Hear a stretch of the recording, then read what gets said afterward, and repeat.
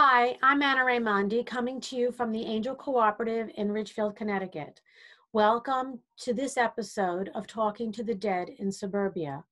Today, our guest is Father Nathan Castle. He is currently a Dominican Catholic priest, lecturer, workshop facilitator, and retreat director and author. He has written Afterlife Interrupted, helping stuck souls cross over, Eternity Pause, helping stuck souls hit play, and his brand new book, which has just hit this week, is Afterlife Interrupted Book 2. So you all have to get that and get his other books if you haven't gotten them already.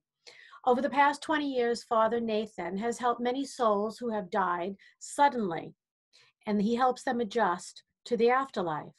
Father Nathan believes that providing such help is something that the Holy Spirit has given him to do. He believes that we are eternal and that the Creator who made us loves us wildly beyond belief. His mission is to help people in the present feel loved and dwell in joyful hope. That's a wonderful message, especially given all that's been going on today. Well, Amen. welcome, Father Great Nathan. to be with you today. I'm thrilled to have you with us today. I'm wondering, on the cover of your book, you use the phrase interrupted death experience. What does that mean? Well, I figured that people that would be interested in my book probably also have an interest in near-death experience, that movement of consciousness outside the body, usually during a physical trauma to the body. We have about 50 or 60 years of writing about people knowing they're sensing things without being in their body, sometimes moving down a path, sometimes toward an attractive light, sometimes with guides or deceased loved ones or religious figures. The people that have come to me actually did die. They did the first part. They left their body and couldn't get back in. Sometimes they say it was locked. I tried, but I couldn't get back in. So they died, but they've done only part of the rest of that narrative. They haven't gone all the way to some next level. And they have their reasons, which are discovered in the course of talking with them and helping them make a plan. So in this place of limbo that they're in, are they frightened? One of the things that I've learned is when it comes to death and the afterlife, people can be real quick to presume that it must be the same for everybody. Mm. And I find that it really isn't. People are as different as they die and shortly after they die as they were before. We have things in common, but we express ourselves lots of different ways. Sometimes they're frightened. Almost always they're at least shocked, because I only get people who were alive one minute and dead the next. Car crashes and shootings and stabbings and drownings and all of that. Like, just to go back to what you said, what I find so interesting is so many people are afraid of dying because they're afraid of losing themselves, their identity, who they are, their personalities. And yet, when I tap into that realm, they come back full personality. They Sure. retain their personalities. And I've read your books, and they do come back and they communicate with you in their personalities. They do. And their personalities can shift a little over time. I should just let your audience know, they come in the night, they show me a dream. It's not my dream, it's in my consciousness, but it's not my dream material. It usually shows me at least how they died, maybe without the gore. They're not terrorizing, but anyway, they show me something of what they think I need to know to help them. I write it down, and then I get with a prayer partner as soon as I can. Usually there's a several weeks lapse, because it's not the only thing I do. But when we go into prayer, we protect ourselves with St. Michael the Archangel, Holy Mary, a whole cluster of angels and saints. I don't pick up hitchhikers on this plane or in the next plane. I don't think it's safe to just throw yourself out there for any wandering spirit. But we protect ourselves, and then I and some of my prayer partners have the capacity to allow our voice to be borrowed to let a person talk long enough to say what they need to say. Oh, So so um, does that happen with you or with your prayer partner? most of the time with me, because I can allow that. Both of my sisters have that capacity, that gift. So if I'm with somebody that also has that gift, we have to kind of tell the person, if you wouldn't mind, would you go over there? You know, if we're sitting across from each other, uh, uh, decide which of us you'd like to speak through. But it's a little easier for me to facilitate if somebody else is doing allowing the speech through. But it works anyway.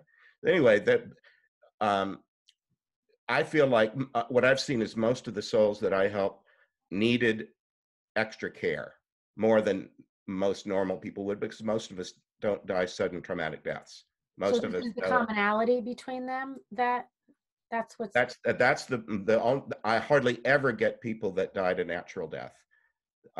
Almost always I get people that died a sudden, unexpected death. So what prompted this in you? When did this begin? In this form, it started about 22 years ago, maybe 23. Um, in childhood, I was raised in a Catholic home and given really good training in spiritual things according to the Catholic tradition. So I knew I had a mom and dad on earth and a mom and dad in heaven. And we talked to the mom and dad in heaven, every night. And I knew that after people died, you could still talk to them. They were just kind of, it was same but different somehow. But then the first of these specific people that died in a trauma came when I was in my early 40s. I'm almost 65 now. So some almost 25 years ago. And did it come in the same way in a dream? It came in a dream, yeah. And A that's the dream. way it continue to be. You don't see them in your everyday life. No, as you might imagine, once you enter into this world, you start meeting everybody's everything. I deal with people that, can't go to the grocery store without seeing spirits wandering about, or there's lots of different ways that spiritual things happen. I've met a number of people that also help people cross, and each of us have our own way of doing it. Mm-hmm. I just met a guy the other day that he gets first and last names in his sleep, just first and last names, and Yeah. he writes them down, and then he Googles them and finds out that they've died in the last week or two. Wow. Yeah. So all he does is pray for them. Yeah. We all have our own gifts. We do. I mean, as a medium, I try to give people the hope and the peace, knowing that there really is a heaven, Yeah. because so many people, they believe their relatives just go into the abyss, and that's not the case. But I'm wondering, you're a Catholic priest. Yeah. How does the church support you? Do they accept you? How does this work for you?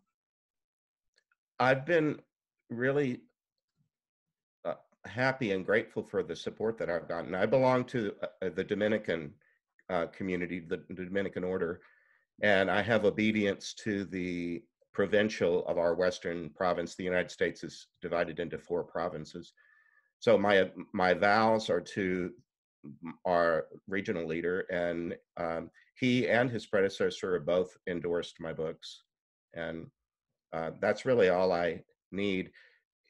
That doesn't mean that every Catholic, there's 1.4 billion of us around the world. Not everybody approves of what I'm doing, but you know, how do you find at 1.4 million people that agree on much of anything? Right. I'm content with the support I've gotten. When your book came out, I was very excited because I think it showed people that there is validity to this. If a Catholic priest is saying this happens to me, there's validity in that, and there's bigger acceptance across the board. Because sometimes the church kind of pushes this stuff away. And listen, there are charlatans out there, and a lot of it is for protection of people. But you came out with this, and it gives credence to something that can help people, and that is beyond our awareness. Have people commented on that to you? They do frequently. I waited a long time.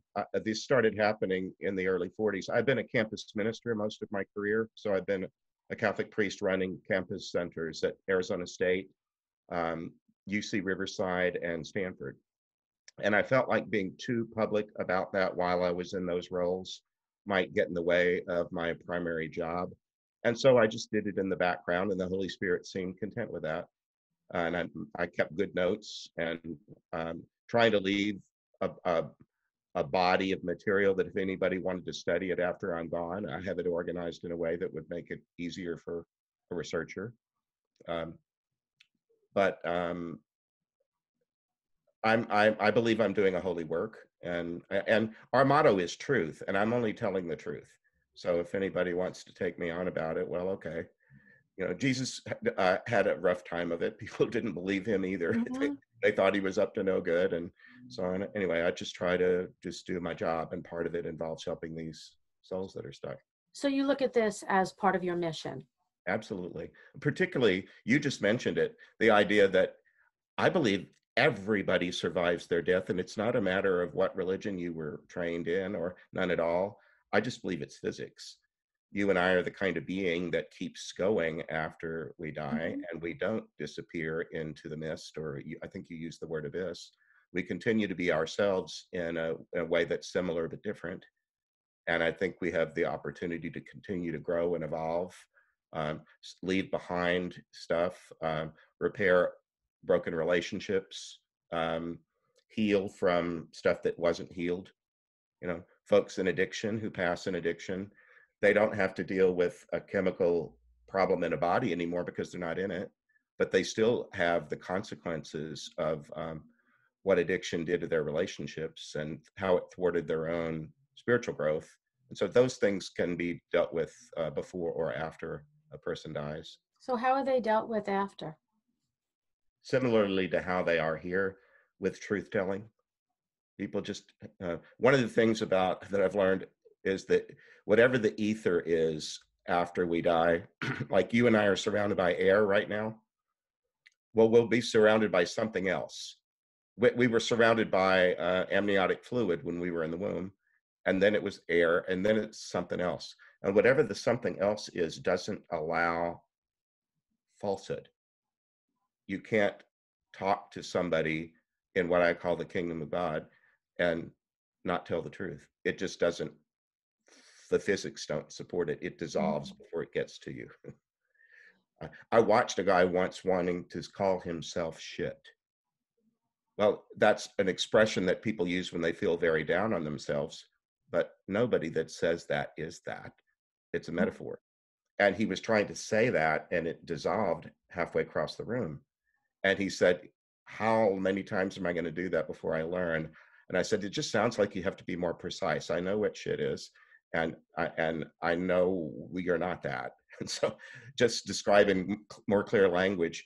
And then he said something like, I feel terrible about myself. And that worked.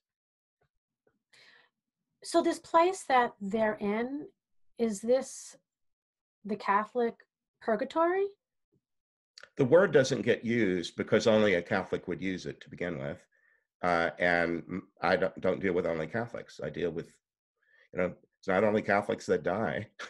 Everybody does. Oh. Uh, the simple answer would be yes, I think so, because purgatory is from purge, which means to cleanse. And I've watched a lot of people feel that that was an apt metaphor they needed to, especially people that died a mess, a bloody mess sometimes. And part of what they felt like they needed was to get cleaned up. That's not the only metaphor. Much of it is growth, and just growth in truth. It's sort of like, you know, if you did have some horrific accident, like on the highway, but you survived it, somebody would come and scoop you up and bring you into an ambulance, and then they'd take you to an ER, and then maybe into surgery, and then ICU. The people that I deal with have been through a sequence of healing modalities, and I feel like my partners and I are like the discharge staff, the people that make sure you know what to do when you leave the hospital because you don't need to be here anymore. There's a better place for you. You don't need what we can do here. but we help them kind of gather themselves and get ready for the next part of the journey. And what about somebody who wants to be forgiven by somebody who's living? Do you sometimes connect the living to those who have passed? Not really. I mean, I've maybe done that a few times in my life, but no, I'm on this plane, on this activity right now. I'm not being asked to connect any of these people to their loved ones. I've asked the Holy Spirit, is that what you want me to do? Do you want me to get names and addresses and, you know, phone numbers and stuff? And I've been told, no, not yet. Yeah, because So I think that's coming. it could. And I've also been told that that could come without you initiating it, that it might just Oh, happen on its own. that's going to come. I can tell you, just by what I'm feeling, that's going to come without you initiating it. Well, if it did, I'd be more comfortable with it because I'm not trying to be, I'd rather help people develop their own spiritual gifts than have myself looked at as some sort of a guru or somebody that, I don't want to have people uh, come to me and ask me to contact deceased loved ones or anything like that. And I'd like to stay a Catholic priest in good standing. And if I started doing stuff like that, I Yeah. would just be handing my head on But a it would platter. be different if they said to you something, and then you meet somebody and it gels, like the story gels, and then Yeah. you just open up your mouth. So you don't like put a sign out, you just talk, that kind of thing. Well, that's what happened when all this started. I didn't go seeking this. It came to me. And so if that ever happens, it could be joyful. It's a little bit like though, like people that look up that know that they're adopted and they start looking for their birth family can be a mixed bag. You know, Yeah, not everybody's delighted to no, have contact from and somebody else. that's not your place. But you're evolving into something really big, and it must have changed over the years. Has it evolved in some way? The biggest change that comes to mind is that I was telling you just before we started the show when we were talking that I had the subtitle of the previous book was Helping Stuck Souls Cross Over. And in this one, we chose to keep the same graphics and stuff for the book. And we crossed out the word stuck because I thought initially that all of these people were in this in-between space because they were stuck, like a vehicle that can't get traction. And some of these are not stuck. They're just in the place that's right for them for right now. For their healing. For their healing. They needed something incremental and weren't ready for a complete passage. They needed to take it in stages. And how long, like once they get in contact with you, how long does it take for them to be able to move on? It's really up to me and my partners to schedule the time. Oh, Uh, really? It's up to you, not up to them. no, when they come, they're ready to pass. But they're also told now it might take a few weeks of Earth time, and not everybody pays that much attention to it. After you die, you might want to pay a lot of attention to what's going on upon the Earth and what time it is and all that. Others just don't. Kind of like right now, don't you know people that don't have much of a sense of what time it is, Yeah, and other people that are very punctual and right. Yeah, um, I'm punctual, but I never know what time it is. or what day of the week it is or whatever. Some people are great at remembering birthdays and others just don't have a clue about that. Yeah. It's sort of like that. Some Well, people personalities. uh, anyway, it's usually more on my end. Like right now I have about 8 to 10 in the line and I really need to get on. And COVID has slowed stuff down. I have to do everything on Zoom. I was trying to get this book finished. It's just life. These things have to find their place. So, but we hardly ever keep anybody waiting more than a couple of months tops. Wow. So they wait that long. Do they But get they don't. angry? Do you They have don't. But people? they don't experience it as like being kept on hold. It's not annoying. Are some of them angry though? Do they come through angry? Recently, in the new book, there's a story of a sheriff who was shot on his sister's front lawn, and he was furious. Um, and they told him we don't use anybody's story without getting their permission. So I talked to them the first time to help them do the crossing that they need to do, and then if we think we're going to use their story publicly, we go back and ask to talk to them once again, just to ask that one question, may we use your story? And do you use their real names? Unless they say otherwise. Sheriff didn't want to be called anything but sheriff. Okay. He didn't feel the need of it. But he was so angry, but he was also insistent that he wanted, when he understood that he had only partially done a thing, he wanted to finish the thing, whatever it was. So he was kind of both angry and impatient. And they told him, well, that's just fine, but we're not going to let you took an oath to serve and protect. That's often on the outside of a police car, Mm-hmm. to serve and protect. You took an oath to serve and protect people, and we're not going to let you go into that, man, and be enraged. You're going to have to tamp it down. And it was almost like, when you're watching numbers like your temperature when you've had a fever, Mm-hmm. or your blood pressure numbers. He had some kind of number that he needed to get to in terms of his anger. And as soon as he got to the decimal point, he was demanding, now, Steve, I'm ready. And they said, well, you're just barely ready, but you have to promise us that you'll be a gentleman and you won't go into that, man, and be all enraged. And so he was able to pull that off. I would think, since you're telling the stories of how some of these people have died and using their names, that people would recognize them. Has anybody ever recognized someone that you wrote about? Not yet. Although when we mentioned that earlier, that might happen in the future, but sometimes we alter some detail that might make them recognizable if they think that's best. Okay, so you're going on what they think. Yes, it's their story. Okay, so you write about a man named Ray. Yes, he was my very first. Okay. His story was there was a lot of detail in his story. Yes, there is. And But he died in 1960, so somebody'd have to be paying attention 60 years later to that detail. it's not that long ago. I mean, No, but it's they'd have to be, years ago. they'd have to be 70 or 80 now to have that memory of him. No, So well, maybe that'll happen. how old was he when he died? He was 20. Okay, so I'm not that far off in age from him.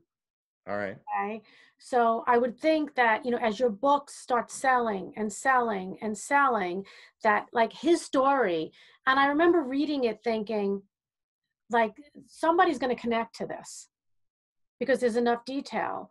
And then what are you going to do when they make the connection? Like, will you entertain it? Will you talk to them about it? Are I you guess, allowed to do that?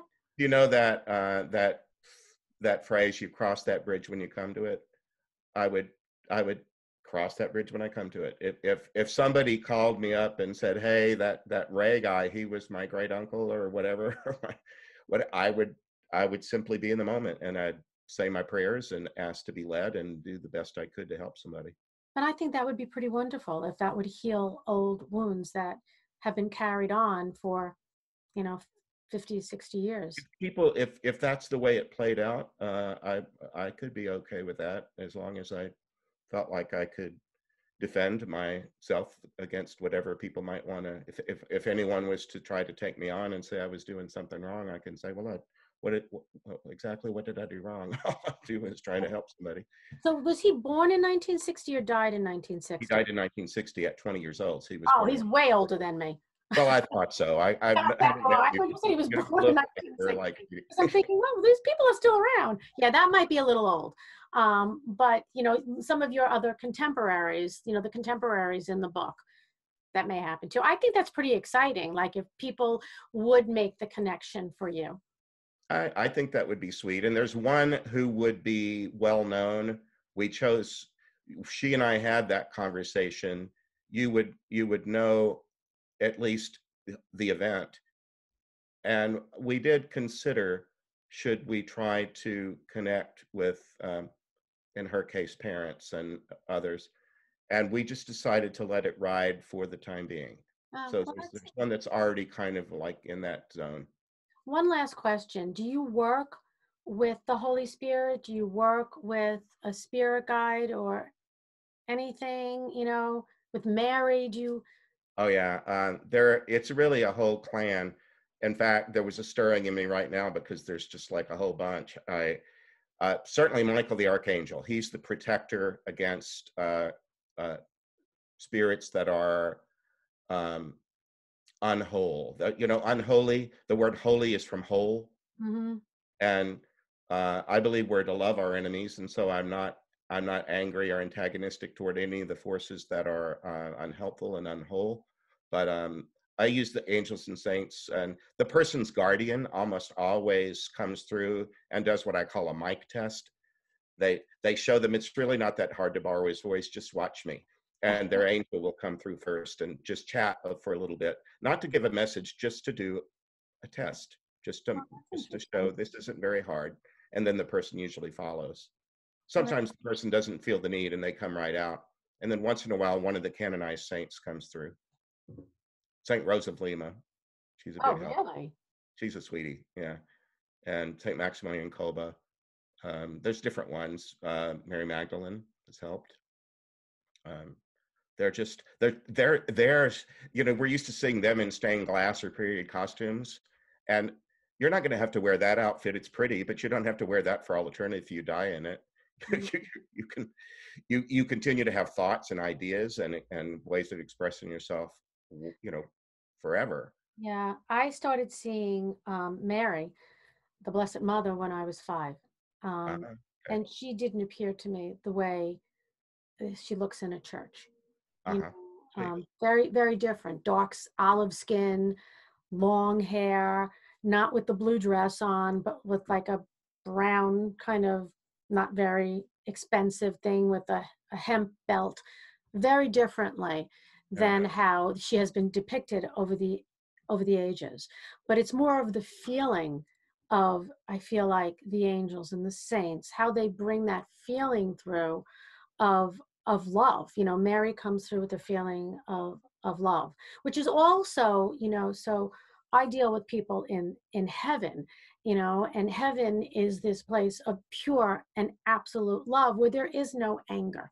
So it makes sense that, or pain or anything like that, because you're with God, and God is this being of love, so it makes, like, when you talk about where they are and stuck or whatever the word you want to use, and they're experiencing the things they did in life, they heal from that, so they're ready to go into that realm of love.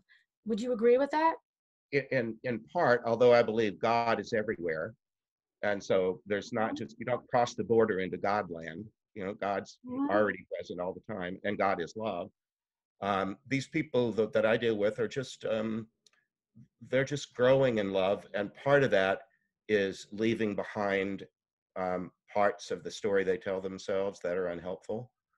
One thing that you can't do is reconcile with someone if the other party isn't ready. And sometimes they say they'd like to apologize to someone, and they're told, that's a lovely thought, it's just premature. Hold on to that, and we'll let you know when it's time for that. Because on the other end, the other party has to be in a good space, receptive to a healing of a relationship. Do you see yourself kind of like a spiritual therapist? I've always thought of myself that way, not just in this realm of dealing with people that have died in spirits, but people that walk into my office. A lot of times, a lot of people can't afford therapy, and a lot of people on insurance, or their insurance only allows them 6 50-minute hours a year, or whatever. And so clergy end up being doing a lot of heavy lifting in the world of what would often be called therapy. And that's a part of my job that I've really loved over the years. I was in therapy in my 20s a couple of times, and I've saw what helped me, and I've just tried to pass it along to other people. And then I had a little bit of training, but not an awful lot. Most of it's sort of on the job. Well, I thank you for all that you're doing, and I do hope you write many more books.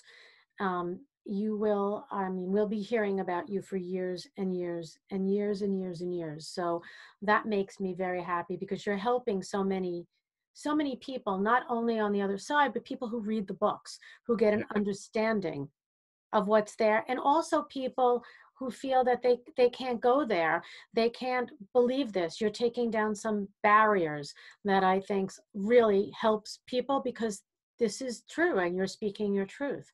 And that is, That's All wonderful. any of us can do is say what we have to say, and we can. Right. It's not up to us to make other people believe us. It's Right, but it's nice to put the sign in front of them, what they yeah, it is. believe they It is. believe, but we need more of these signs and these signposts that say, you can follow this way and it's okay. Mhm. So, so thank you. Sure. Do you have a website that people I can do. I visit? do. People can learn more about my books and video series and stuff at nathan-castle.com. It's nathan-castle.com, and then on there it will link. There are, links to Facebook and YouTube and whatever, Instagram and all that. Oh, that's wonderful. Well, thank you very much for coming on today. I couldn't wait to speak to you, and you lived up to my preconceived notions of what this would be all I'm about. with you. So Let's do thank it you again. so much. This went so quickly. I'd love to come back and we could talk. Okay, I'd If love that. you- All right, good. All right, thank you. All right, God bless you, dear. God bless you.